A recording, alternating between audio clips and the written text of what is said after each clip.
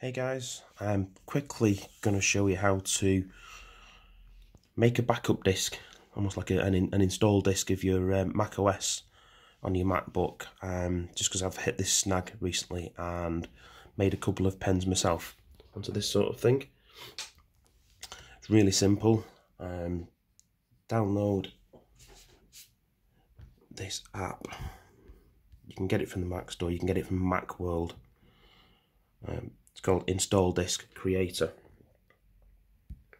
Now I've just opened this up, downloaded it and installed it, and at the moment it's creating a disk. What I did was I went to the Mac Store, did a search for Catalina, and then clicked on Get Catalina, which downloads the whole copy of the OS to your machine. It'll try to install it, so when it tries to install it, at the end of that download you press Command and Q, which quits out, but it leaves the file in your applications. So then what you do is go into, close that down, Install Disk Creator.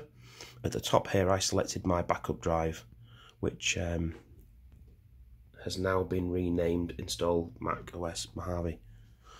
And then you click choose macOS installer. If you've only got one macOS installed, like for instance Catalina, it'll just select that, or you can go into apps and choose. So in this case I moved it on to Mojave, as I've already created the Catalina disk, and then it's off. It does take quite a while, and eventually then you can eject the disk, and you've got yourself a macOS install, which you can then run from. You know, if you crash your system, you can run from startup and install from scratch. It's a lot quicker than downloading everything from the Apple Store. Hopefully that will help. I'll try and put some details in the notes of where I got the files from.